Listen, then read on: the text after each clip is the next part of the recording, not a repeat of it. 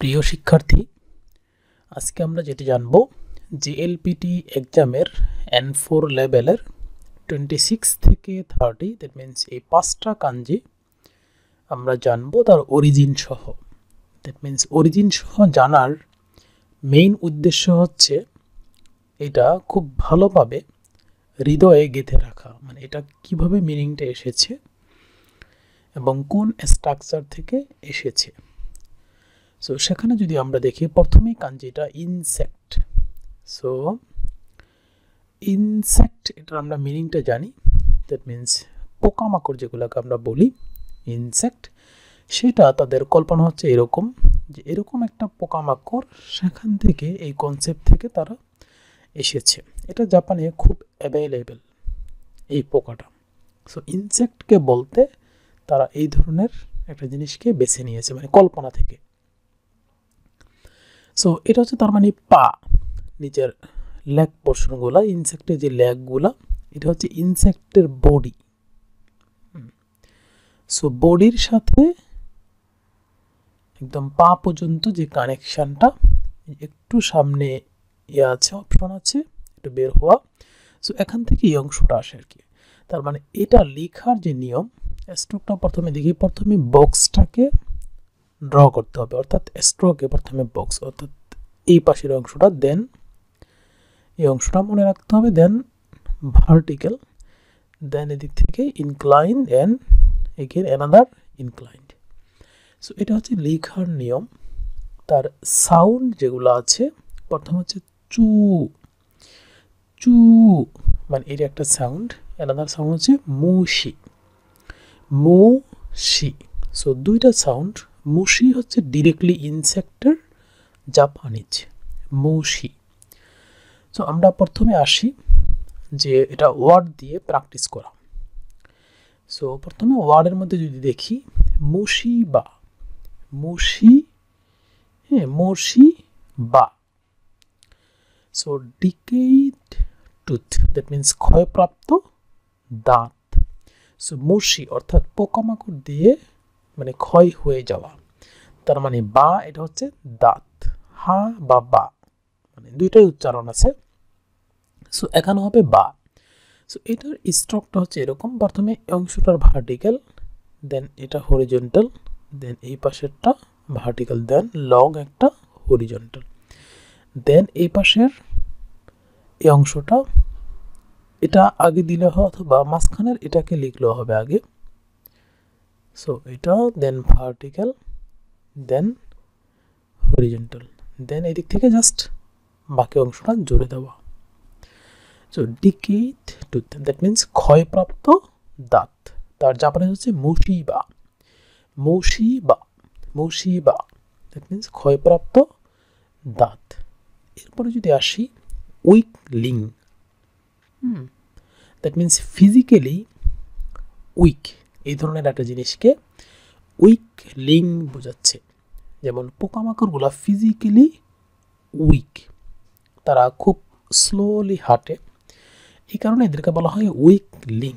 So Ewa মুশি, ইয়োওয়া ইয়োওয়া, that means ইয়োওয়া ইয়োওয়া। So ইয়োওয়া মুশি। So ইয়োওয়া যদি আমরা দেখি কীভাবে লিখতে হবে, একই জিনিস দুইবার রিপিটেড, সেম। সো এখানে নিচ থেকে এগেন নিচ থেকে। সো ইয়োওয়া মুশি, দ্যাট মিনস উইকলিং, অর্থাৎ ফিজিক্যালি উইক অ্যানিম্যালকে বোঝানো হয়। ইয়োওয়া মুশি, ইয়োওয়া মুশি। কোন চু, কন চু, কন হচ্ছে এরকম KON, কন। তাহলে কনটা কীভাবে করে, এইভাবে করে, তার স্ট্রোকটা হচ্ছে এরকম। লিখার যে নিয়ম, সরাসরি এরকম, আর এটা হচ্ছে অনেকটা টেনে ছেড়ে দেওয়া। সো এটা হচ্ছে কন, এটা হচ্ছে চু চু। সো ইনসেক্ট, ইনসেক্ট মানে কন চু, দ্যাট মিনস ইনসেক্ট, কনচু।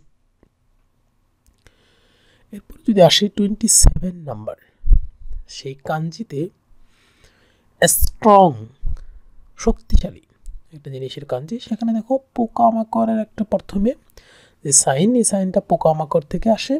দেন এই পাশেরটা কি, যে তীরন্দাজ, যেটা দূর থেকে দূরে পোকামাকড়ের উদ্দেশ্যে ছেড়ে মানে ওটাকে ক্যাচ করা, এই ধরনের একটা জিনিস থেকে তারা স্ট্রং বুঝিয়েছে। সো এটা তাদের কল্পনা, এই কল্পনা থেকে আসবে। সো তীর থেকে তীরন্দাজ, যেটা জাপানে এটা প্রচলিত এখনো খেলা আছে। তো স্ট্রোকের নিয়ম হচ্ছে এরকম, এটা এখানে ছেড়ে দেওয়া, দেন এই পাশের এই অংশটা, দেন মাঝখানের বক্স, দেন ভার্টিক্যালি অংশটা, দেন অংশটা। সো এই যে নিচের এই অংশটা, এটা আমরা একটু আগে জেনেছি, এটা হচ্ছে ইনসেক্ট। সো ইনসেক্টের উপরে একটা অংশ, এই একটা অংশকে এইভাবে বুঝিয়েছে যে স্ট্রং। সো এটা স্ট্রং এর চিহ্ন। আর এই পাশে হচ্ছে সাধারণত তীর, মানে তীর মেরে যেটা কাজ করে, ওরা ক্যাচ করে। সো সেটা সাধারণত স্ট্রং, টোটালি মিলে তারা স্ট্রং বুঝিয়েছে। তার কনসেপ্টটা হচ্ছে এটা। তার সাউন্ড আছে 4টা। সো প্রথমে হচ্ছে কিয়, কিয় মানে স্ট্রং, দেন গ, গ, সুয়, সু, TSU, that means সু, সুয়, that means she. সো এই 4 ধরনের সাউন্ড আছে। সো 4 ধরনের সাউন্ডে আমরা প্র্যাকটিস যদি করি এখন, টোটালি স্ট্রং এটা শব্দতে সুয় ই। সো TSU, সু ইয় ই, সুয়ই, সুয়ই মানে স্ট্রং, সুয়ই, ইয়ই, দ্যাট মিন্স স্ট্রং। এরপর আসি যে বেঙ্কিও সুরু, that means study, study, study করলে অর্থাৎ মানে স্ট্রং হয় মানুষ। সো সেখানে প্রথমে আছে বেন। সো বেনের লিখার যে স্ট্রোক সেটা হচ্ছে এরকম, বেন, এটা বেন, এটা হচ্ছে এরকম, আর এটা হচ্ছে এখানে। সো এটার জয়েন্ট কাঞ্জি এটাও আবার আছে। সো টোটাল মিলে হচ্ছে বেন, বেন। দেন হচ্ছে কিয়, কিয়, কিয় হচ্ছে এটা, কিয়, এটা হচ্ছে কিয়। সো এটা আমরা আগেই জানি, যে জাস্ট যেটা শিখলাম। সো বেঙ্কিও সুরু, বেঙ্কিও সুরু অর্থাৎ to study, to study, বেঙ্কিও সুরু, বেঙ্কিও সুরু, to study. এরপর আছে she error, she ইরু, Shiru, Shiru, that means to force অর্থাৎ বল প্রয়োগ করা, to force, Shiru, Shiru, that means to force.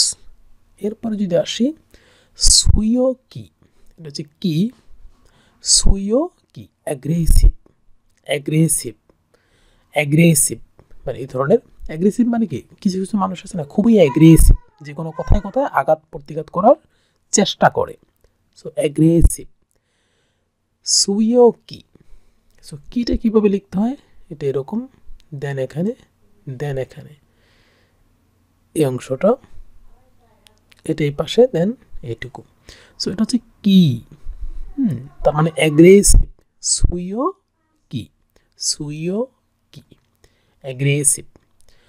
দেন হচ্ছে কিয় সেই সুরু, কিয়, কিয় সেই, সেই হচ্ছে কিভাবে লিখতে হয় এরকম, দেন একটু লম্বা করে, দেন এই অংশটা এভাবে, দেন লম্বা এটানটা, দেন যুক্ত সহকারে এই অংশটা।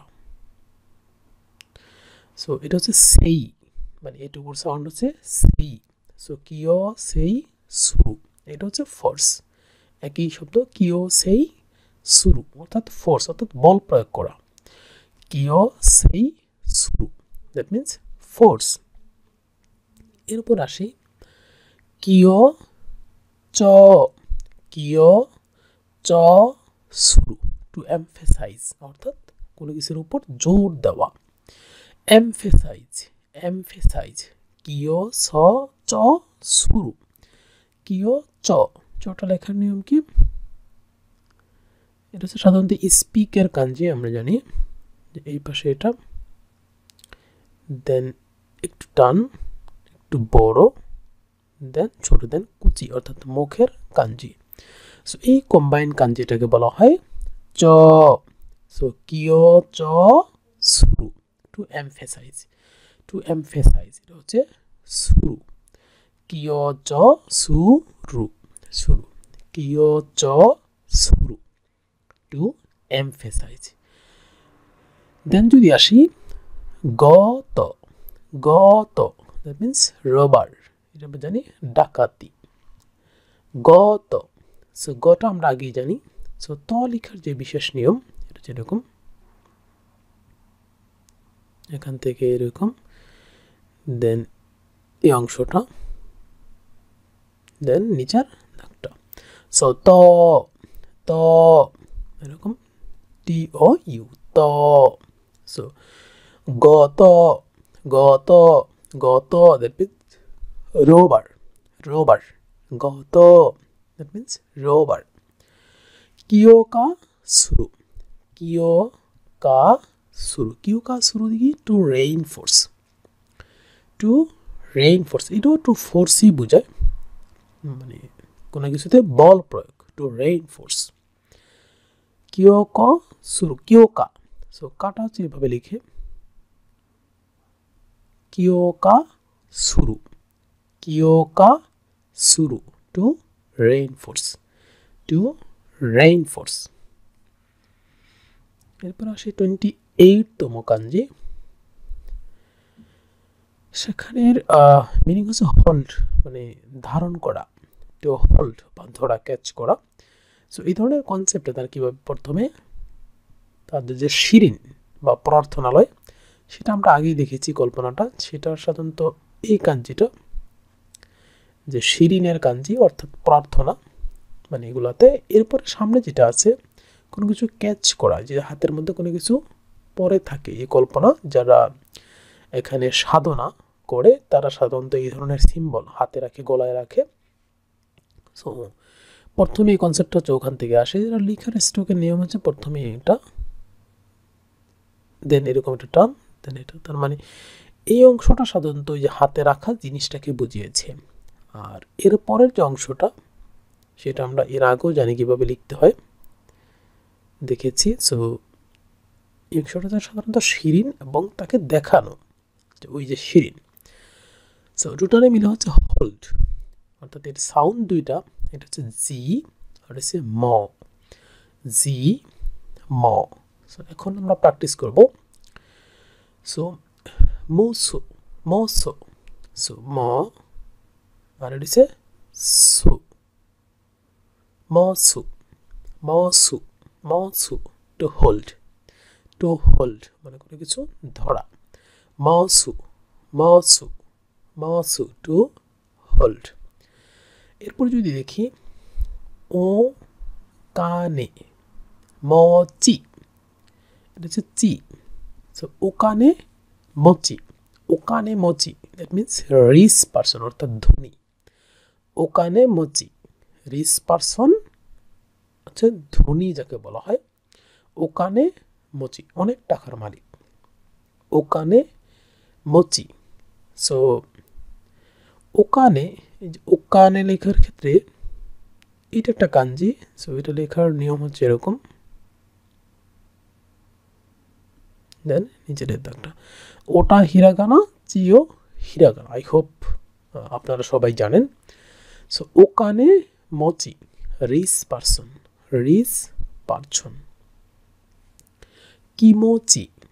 কিমোচি দ্যাট মিন্স ফিলিং কিমোচি অর্থাৎ ফিলিং আপনি কীরকম ফিল করছেন কিমোচি ফিলিং সো কিমোচি লেখার ক্ষেত্রে কিটা হচ্ছে এর আগে আমরা দেখেছি কি মাঝখানটা একটু ছোট দেন একটু বড় এদিকে একটু দাগ দেন এই অংশটা সো কিমোচি ফিলিং মোচি মনো বিলঙ্গিংস দ্যাট মিন্স জিনিসপাতি মোচি মনো, যে একজন মানুষ এসেছে তার সাথে কি কি বিলঙ্গিংস আছে, মানে কি কি জিনিস নিয়ে এসেছে তার সাথে। সো মোচি মনো, মোচি মনো, মোচি মনো বিলঙ্গিংস। সো মনো লেখার নিয়ম হচ্ছে এরকম, ভার্টিক্যাল দেন একটু ইনক্লাইন্ড, মোচি মনো বিলঙ্গিংস, মোচি মনো। দেন আছে কি মোচি আগেরু, টু লিফট, কোনো কিছু উত্তোলন করা, মোচি আগেরু। সো আগেরু লেখার নিয়ম হচ্ছে এরকম, আগেরু, আগেরু, মোচি আগেরু, মোচি আগেরু, টু লিফট অর্থাৎ উত্তোলন করা, মোচি আগেরু। শিজি সুরু, শিজি সুরু, to support, to support, to support অর্থাৎ সমর্থন করা, সাপোর্ট করা, শিজি সুরু। শি লেখার নিয়ম হচ্ছে হরিজন্টাল, দেন ছোট একটু ভার্টিক্যাল, দেন এটা লেফটের দিকে, এটা স্ট্রেট নিচের দিকে ভার্টিক্যালি। সো এটা হচ্ছে কি শিজি সুরু, শিজি সুরু অর্থাৎ to support, to support, শিজি সুরু, to support.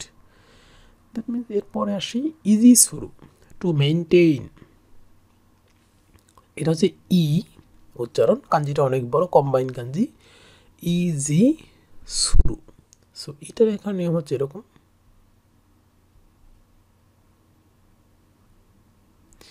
ই দেন হচ্ছে একশোটার ভার্টিক্যাল, হরিজন্টাল, দেন এ ভার্টিক্যাল, দেন নিচে প্যারালালি তিনটা লাস্ট টেন পর্যন্ত দাগ। So easy সুরু, to maintain, easy সুরু, to maintain. এরপর আসে কি জিজোকু সুরু, টু লাস্ট, জিজোকু সুরু, জি এটা হচ্ছে জি জোকু, জোকুটা হচ্ছে এরকম, এখানে একটু বড়, নিচেরটা একটু ছোট, এই পাশ থেকে এটা একটু বড়, দেন লেফট হ্যান্ড রাইট দিকে একটু বাঁকানো, জিজোকু সুরু অর্থাৎ একটু লাস্ট, সবশেষে, জিজোকু সুরু। পরবর্তী কাঞ্জি 29। সো নেইম বা নামের কাঞ্জি। সো নামের কাঞ্জিতে জাপানে কনসেপ্ট ছিল এরকম, কোনো বাসা বাড়ির সামনে সাধারণত ওই নাম লেখা থাকে, বাড়ির নাম লেখা, তো সেখান থেকে সাধারণত নেইম কনসেপ্টটা এসেছে। তো তার উচ্চারণ আছে মেই, মিয়, না। সো 3 ধরনের সাউন্ড আছে। সো আমরা এই সাউন্ডগুলা প্র্যাকটিস করব বিভিন্ন ওয়ার্ডের সাথে। সো প্রথমে যে ওয়ার্ডটা আমরা দেখেছি সেখানে না সাউন্ড উচ্চারিত হয়েছে, সো নামায়। সো কিভাবে লিখতে হয় লেখাটা একটু দেখে নিই, দেন এভাবে, দেন এটা যুক্ত করে, দেন নিচে হচ্ছে কুচি বা গুজ অর্থাৎ মুখের কাঞ্চিটা আলাদাভাবে। সেটা হচ্ছে মায়ে। সো মায়ে লেখার নিয়ম হচ্ছে এরকম, এটা হরিজন্টাল, দেন এই অংশটা,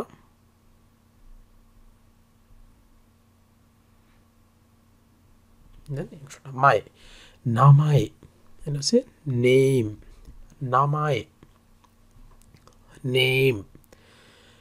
দেন কি আছে ইউ মেই না, ইউ মেই না, ফেমাস, ফেমাস।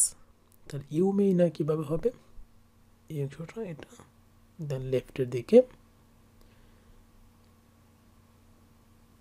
এই পোর্শনটুকু, ইউ মেই না। সো এখানে উচ্চারণটা কি মেই, মেই, ইউ মেই না, ফেমাস বা বিখ্যাত, ইউ মেই না, ফেমাস, বিখ্যাত।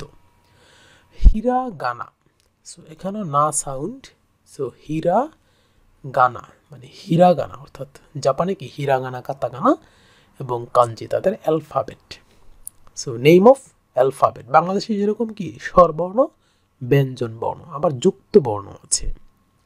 সো এখানেও হিরাগানা, কাতাকানা এবং কাঞ্জি আছে। কাঞ্জি ওয়ান অফ দ্য যুক্ত বর্ণের মতো, যেটা সার সংক্ষেপে অনেকটা কথাকে মানে অনেক বড়কে ছোট করে লেখা যায়। সো হীরা লেখার নিয়ম কি, অংশটা দেন এটা একটু লং, দেন ওপর টান থেকে একদম নিচ পর্যন্ত সেটা হচ্ছে হীরা। এরপর আছে গানা, হরিজন্টাল, দেন এই পাশেরটা। সো হীরা গানা, সো এটা হীরাগানা। দেন আছে মেইশি, অর্থাৎ নেম কার্ড, অর্থাৎ মানুষ বিজনেস কার্ড তৈরি করে, বিভিন্ন প্রফেশনাল কার্ড তৈরি করে। সো নেম কার্ড অর্থাৎ সেখানে মানুষের নেম সহ ডিটেলস থাকে। সো নেম কার্ডকে সাধারণত জাপানে বলা হয় মেইশি, মেইশি। সো এখানে উচ্চারণ হচ্ছে মেই, আর শিটা লেখার নিয়ম হচ্ছে এরকম, প্রথমেটুকু শহরের মতো, দেন ভার্টিক্যালি দাগ, লেফটের দিকে এখান থেকে রাইটের দিকে, এখানে এই অংশটা শি।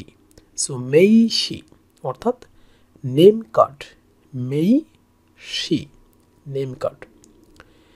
দেন আছে কি শিমেই, শিমেই অর্থাৎ ফুল নেম, এখানেও মেই উচ্চারণ। সো এইটা আছে শি। সো ডিফারেন্ট, মানে সাউন্ড একই কিন্তু সেটা ডিফারেন্ট, যেমন এখানেও শি ছিল আগে, এখানেও শি। সো শিমেই এটা হচ্ছে full name, full name শিমেই full name. দেন আছে মিয়োজি, মিয়োজি অর্থাৎ সার নেম। সো এটার উচ্চারণটা ডিফারেন্ট, মিও। দেন আছে জি, জি মানে হচ্ছে character, মিয়োজি that means sir name, sir name অর্থাৎ নামের অংশ থাকে বিভিন্নভাবে, সার নেম এটা হচ্ছে মিয়োজি, মিয়োজি সার নেম। দেন এই ভিডিওর লাস্ট কাঞ্জি 30তম। সো এটা হচ্ছে ল্যাঙ্গুয়েজ বা ওয়ার্ড, ওয়ার্ড অথবা ল্যাঙ্গুয়েজ। সো এটা আসে কিভাবে, যে একটা ওয়ার্ড মানে এখানে কিছু লেখা আছে মেনুতে, সেটাকে রিড করা অর্থাৎ পড়া, মানে ওয়ার্ড পড়া, এবং ওয়ার্ডের বিভিন্ন শেপ সেটাকেও পড়া। সো টোটালি কনসেপ্ট থেকে নিচে দুইটা এরকম এই যে মানে দুইটাই বক্সের মতো, সো দুইটা আসে এইভাবে। আর লেখাগুলো থেকে প্রথমে এটা আসে, শুধু লেখার স্ট্রোকের যে নিয়ম সেটা হচ্ছে এইরকম।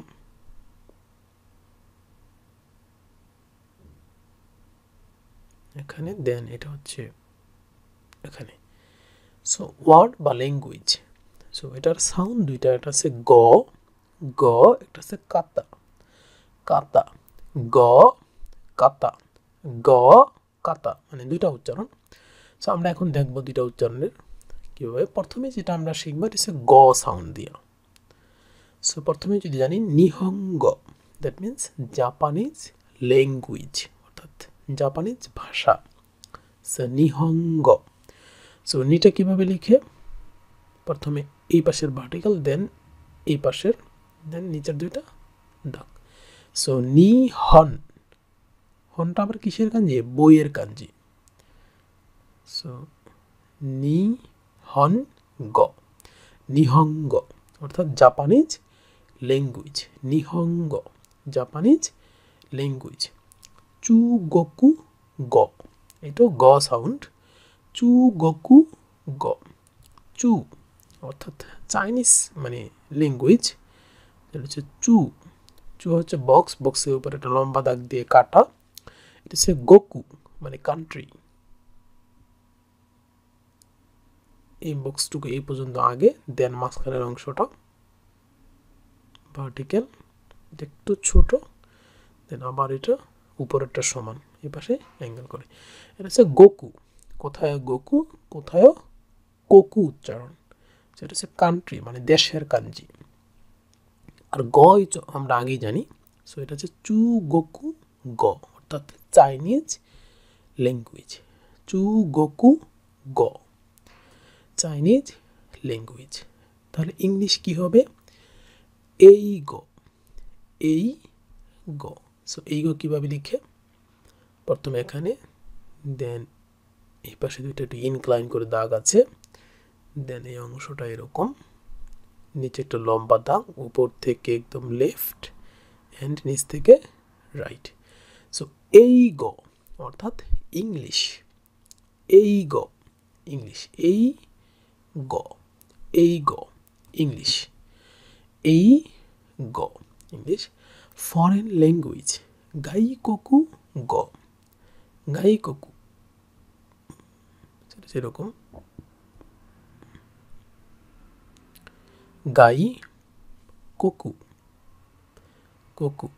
সো কোকুটা আমরা আগেও জানি, একটু আগে শিখেছি। ভার্টিক্যাল একটু ছোট, গাই কোকু গ, এটাও গ সাউন্ড। সো গাই কোকু গ, ফরেন ল্যাঙ্গুয়েজ, ফরেন ল্যাঙ্গুয়েজ অর্থাৎ বিদেশি ভাষা, গাই কোকু গ। দেন আসে তান গ, দ্যাট মিন্স ভোকাবুলারি। সো তানটা আমরা আগে শিখি নাই, তানটা হচ্ছে এরকম,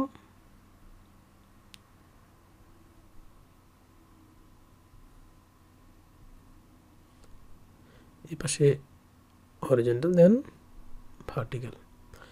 তান গ, এখানেও গ সাউন্ড, তান গ অর্থাৎ ভোকাবুলারি, তান গ ভোকাবুলারি, তান গ ভোকাবুলারি। দেন আছে কাতারু, কাতারু অর্থাৎ টু টক, কথা বলা। সো কাতা আমরা এখানে সাউন্ড একটু ডিফারেন্ট, এতক্ষণ পড়ছি গ, এখানে হচ্ছে কাতা। সো কাতারু টু টক, কাতারু, কাতারু অর্থাৎ রুটা হচ্ছে হিরাগানা। সো কাতারু দিলেই টু টক হয়ে যাচ্ছে, মানে কথা বলা। দেন যদি লাস্টে আসি যে সুগ, যদি লিখে নিই সুগ, দ্যাট মিনস সু, সু এটা গ সাউন্ড, সুগ অর্থাৎ সাবজেক্ট, যেমন গ্রামার হতে পারে, অন্যান্য সাবজেক্টও হতে পারে, যেমন সুগ। তার লেখার নিয়মটা কি? এটা ভার্টিক্যাল, দেন মিডলটা একটু ছোট, একটু বড়। এখানে দাগটা কিন্তু উপরে, কান্ট্রির দাগটা হচ্ছে এখানে। সো দুটো কিন্তু ডিফারেন্ট। সো সুগ অর্থাৎ সাবজেক্ট বা গ্রামার, এরকম গ্রামার বা আদার্স যে কোনো সাবজেক্ট। সুগ, সুগ subject, সুগ subject. সো এই পর্যন্তই 5টা কাঞ্জি। সো আশা করি বারবার এইভাবে প্র্যাকটিস করলে খুব ভালোভাবে মনে থাকবে। যাদের জাপানে আসার চিন্তা ভাবনা আছে তাদের রিকোয়েস্ট করে বলি যে তারা যেন এগুলা শিখে আসেন জাপানে, তাইলে আপনাদের জীবনটা অনেক সুন্দরভাবে এখানে উপভোগ করতে পারবেন। ল্যাঙ্গুয়েজ যত ভালো জানবেন ততই আপনার জন্য এই দেশটা অনেকটা সহজ। অনেক জব অপরচুনিটি আছে, কিন্তু তার একটাই ব্যারিয়ার, শুধু ল্যাঙ্গুয়েজ। সো আশা করি এইভাবে শিখলে আপনাদের উপকারে আসবে। আর সঙ্গে থাকার জন্য ধন্যবাদ।